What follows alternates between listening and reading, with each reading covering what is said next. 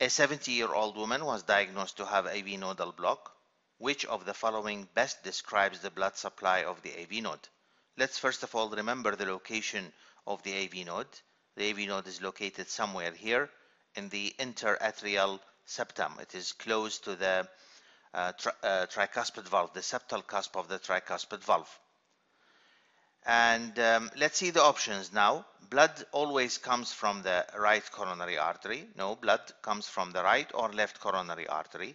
And this is true for both the AV node and the SA node. The SA node is also located in the right atrium, but it is located close to the opening of the superior vena cava. And both of them, they might be supplied by the right or left coronary artery in different percentages.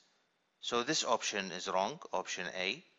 Now, blood comes from the septal branches of the left anterior descending artery, and this is option B.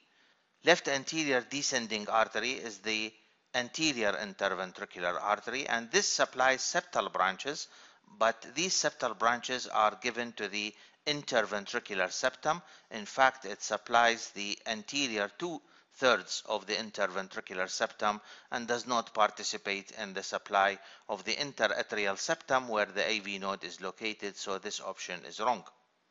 Now, blood comes from the septal branches of the posterior descending artery. Posterior descending artery is the posterior interventricular artery, is located here. Also, it participates in the supply of the interventricular septum, supplies the posterior third of the interventricular septum. Option D, about 80% of the time blood comes from the right coronary artery. Yes, this is correct. It is about 80% of the time that this blood comes from the right coronary artery and supply the AV node very close to the crux of the heart. And in 20% it comes from the right coronary artery.